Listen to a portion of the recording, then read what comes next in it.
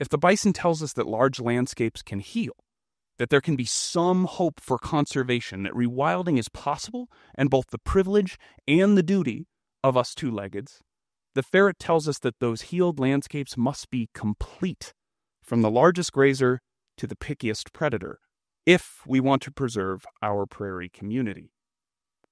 That's the moral heart of the ferret story. It's not about nostalgia or guilt or even biodiversity in the abstract. It's about relationship, about what we owe the wild lives that share the land with us. The black-footed ferret reminds us that the health of a place isn't measured by its productivity, but by its complexity. That the worth of a landscape isn't in how much we can take from it, but in how much life it can hold and the resilience that that affords. That the measure of our success as a society might just be whether the smallest predator on the plains still has a place to hunt, and whether the prairie dog towns beneath our feet are still alive and barking.